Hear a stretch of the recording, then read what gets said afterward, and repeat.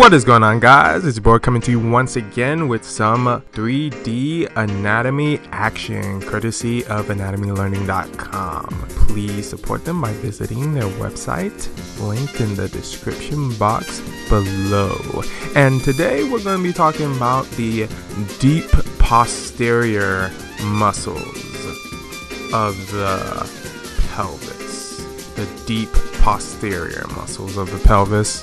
Honestly, the most challenging part of learning these muscles is learning their names. They all have the same basic function, which is lateral rotation. They all insert at the same marker, the greater trochanter of the femur, and for the most part, they all originate at the pelvis, which, with the exception of one, which actually originates at the sacrum, as you can see. So first we're going to go over the names of these 6 muscles, then we'll discuss briefly strategies you might be able to use to sort of memorize them. Alrighty, so the 6 muscles of the posterior deep pelvis are the piriformis, the gemellus superior, the obturator internus, this is the obturator internus too, the gemellus inferior, the quadratus femoris,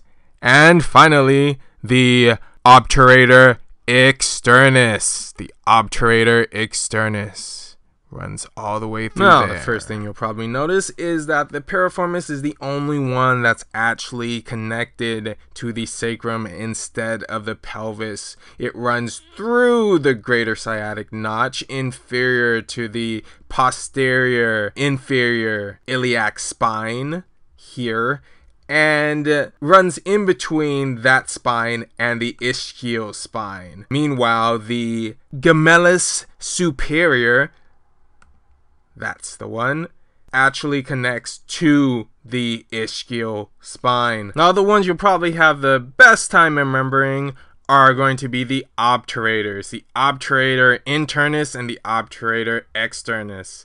Pretty easy to figure out why they're named thus. They are pretty much slap on the obturator foramen. The internus covers the internal side, the externus covers the external side, and they both wrap around and attach to the greater trochanter of the femur. And then inferior, in between those really, are the gemellus inferior and then the quadratus femoris, both attached to the ischium. So my best advice for memorizing these muscles is actually to use a mnemonic. And when it comes to mnemonics, the funnier, unique, or more memorable, the better. I love mnemonics. I have a ton. Some of them are appropriate. Some of them are a little more risque. A family-friendly one that I have for this group of muscles is passing gas on stage gets quiet onlookers. So passing gas on stage gets quiet onlookers. Sort of how you feel in that sort of embarrassing situation. Like all eyes are on you. But it can be anything really. What's most important is that you actually sit down and you think of a mnemonic yourself. Because what that does is it gets you to think about these words more deeply, even if you haven't heard them before. So the most important thing to note about where these muscles are connected is that they all share a common point of insertion at the greater trochanter. Remember, I might have said before that the greater trochanter is a super important bone marking. And as you saw in the last video, it is the point of insertion for the gluteus medius and minimus, and now it's the point of insertion for the 6 other deep gluteal muscles. Now, as we've seen before, by looking at where this point of insertion is relative to the point of origin, we can sort of guess what type of movement these muscles elicit. So if you can just imagine each of these muscles contracting and pulling on this greater trochanter, what type of movement does that seem to create? Well, it sort of pulls the greater trochanter back, and it sort of rotates. It rotates. If you can sort of imagine that, it rotates the femur outward, laterally. It rotates the toes this way if you keep your legs straight, outwards from the body. And that's called lateral rotation.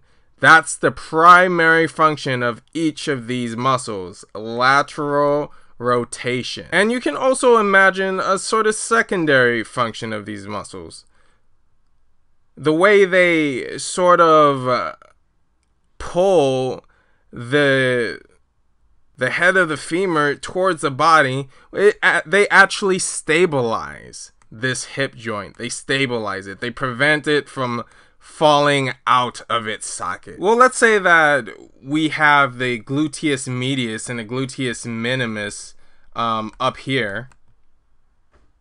And we remember that they sort of come down and they attach to the greater trochanter and they cause it to abduct.